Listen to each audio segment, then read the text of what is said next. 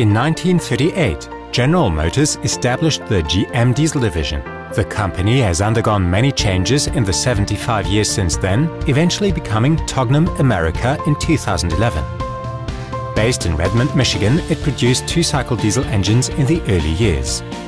The first model to establish the company in the market was the Series 71, the granddaddy of the Detroit diesel two-cycle, so to speak.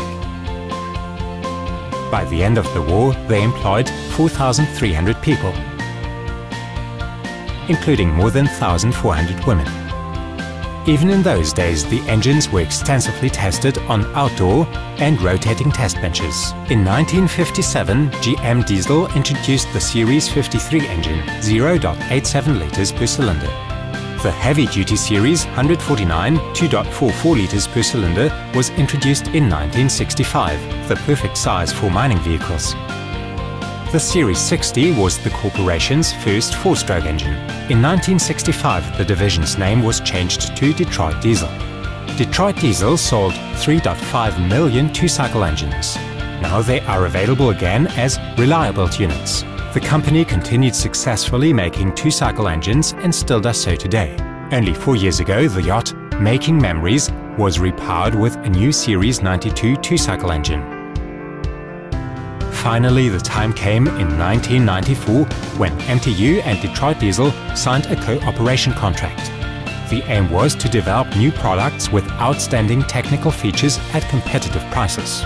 2 years later, the two companies jointly unveiled the new Series 4000 engine. It was the first fast-running, high-performance diesel with common rail fuel injection. The partnership between the corporations had proved successful. They became a family. In 2000, MTU's then parent company Daimler Chrysler took over the Detroit Diesel Corporation and merged the off-highway divisions of the two corporations to form a multinational organization. Today, the two companies are owned by Tognum AG.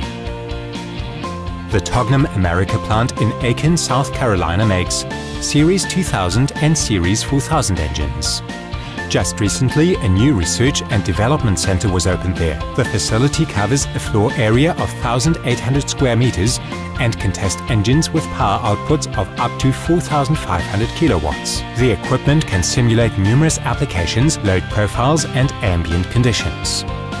The Tognum America headquarters are now in Novi, a town of roughly 50,000 people near to Detroit.